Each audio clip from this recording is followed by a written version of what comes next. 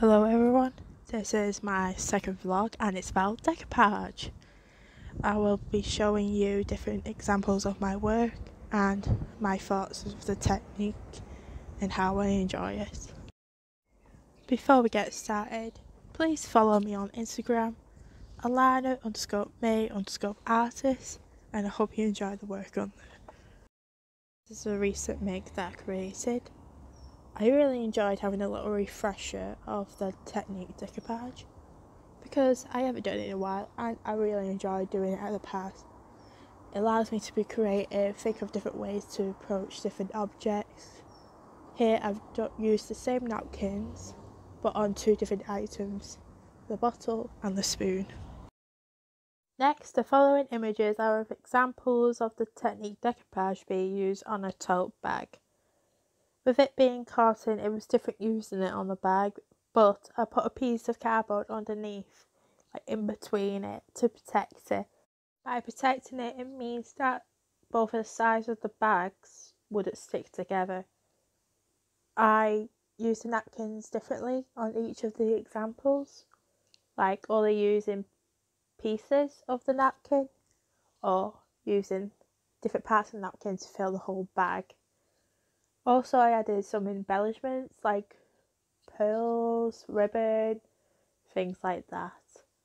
I really enjoyed doing it on the bag because it was different, and plus it was a practical experiment because if you had a bottle, it's not as practical as using a bag. People can use the bag, which was good. I enjoyed using this technique on the bag and I hope to do it in the future. The next examples of the technique being used on bottles. The first example is the Coca-Cola bottle. I used small Coca-Cola glass bottles and used the napkins to match it. I thought it was a good idea to use similar and matching designs to make it nice and appealing. Here are other examples of the technique being used on a bottle.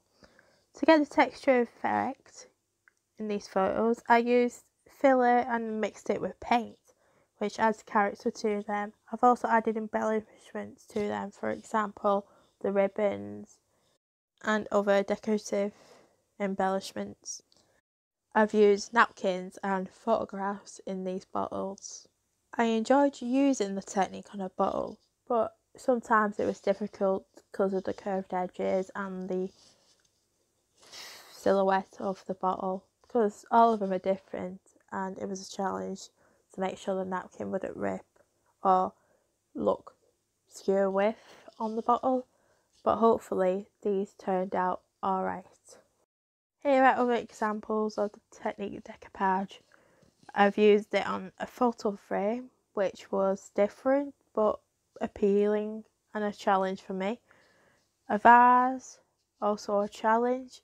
A wheelbarrow, which could be used as a garden plant because it'll have a nice effect in the garden. Also plaques. All of them are different in each of their own way because obviously the different shapes, sizes. Overall, I enjoy doing this technique and I hope to do it in the future and try to challenge myself to use different objects so the technique can be used on. Also on bigger scales, so I'm going to use a big canvas and pick the materials correctly so it'll be a nice masterpiece. And I hope everyone can do the technique because it's a good way to relax and be creative.